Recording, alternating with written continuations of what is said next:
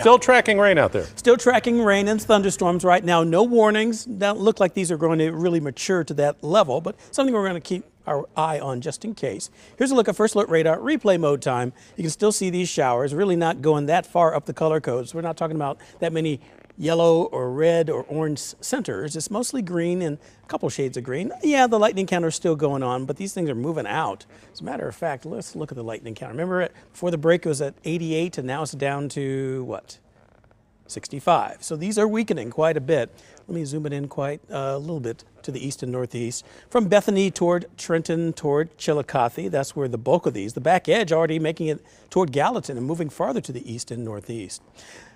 Back down toward Kansas City, well, we don't have much happening here. We have partly cloudy skies, so a little bit of starlight trying to peek through. 51 degrees, north to northeast winds at 11 miles an hour. Our humidity is high, so there is still a little bit of fog out there. Maybe some mist. That's about all we're going to see in the metro, I think. 51 Excelsior Springs, 54 in DeSoto, 53 in Grandview, Leavenworth, also 51 degrees. Farther to the north, already 49 degrees in St. Joseph, 53 in Chillicothe. Down on the other side of that warm front, 62 currently in Butler, 60 in Sedalia. Warsaw also in the 60s, those warmer colors, those oranges and those yellows. Here's a look at First Alert clouds and radar. Really not that many breaks in the overcast, maybe a little thinner, but not total breaks, so still think it would be partly cloudy.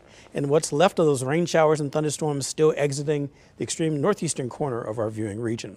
Look at that, First Alert Future Scan. Right on the money pretty much with the intensity and the position of these.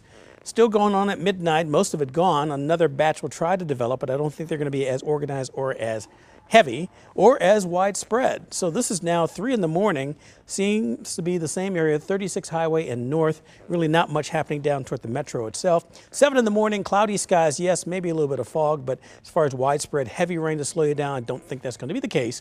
And at noon, we're going to try to see a little sunshine, not much. It'll be filtered at best. 12-hour forecast, pretty flat line as far as the temperatures are concerned. 40s in the morning, still a chance of some drizzle and fog in the morning. Afternoon high close to 50 degrees. High temps on Thursday, in addition to Kansas City being in the 50s, 46 in Cameron, 45 degrees up in Maryville, 60 though in Garnett, 62 in Butler, and 67 degrees in Warsaw.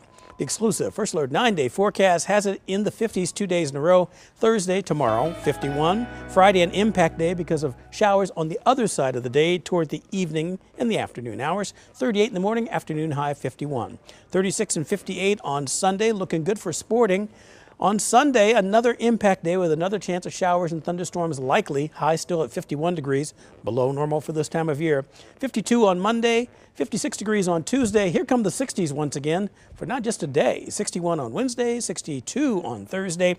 Chance of showers coming in on Friday, but right now it's looking pretty good for Royals home opener. We will